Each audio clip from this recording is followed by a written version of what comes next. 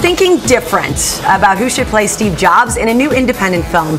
Many names have been thrown out there, but Variety broke the story overnight that it will, in fact, be Ashton Kutcher, starring in a new biopic chronicling Jobs' life from hippie to co-founder of Apple. Ashton does have, I know you're saying Sam, but I would do Greg Kinnear. I like that. I like Greg Kinnear. Okay, but listen, they already named it, so can I finish? Okay, sorry. Perfect. He's got the chops to pull it off. He was the first Twitter user to pass the 1 million mark back in 2009, and he already plays an internet billionaire on that other show. So he kind of, you know, he's already in the mode. You can do the hippie thing too. I like it. All right, good. I've got Stephanopoulos. And when you've got that, I mean, truly. I'm so well happy. said, Josh. So just how high wattage is our guest host, Katie Couric?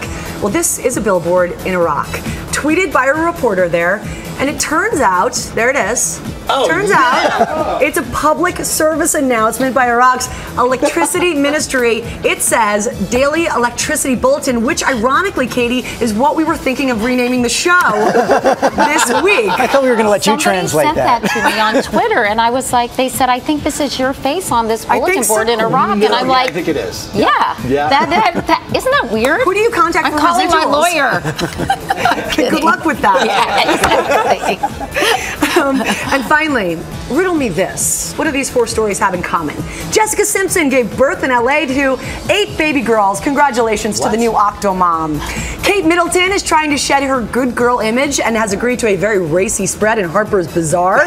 Kodak has a new product called the Kitten Printer. You choose your kitten's color, you press a button, and out pops Fluffy. And finally, the hip eyewear company Warby Parker has unveiled a line of dog glasses called Warby Barker, so man's best friend can make a spectacle of himself. I see what you did there.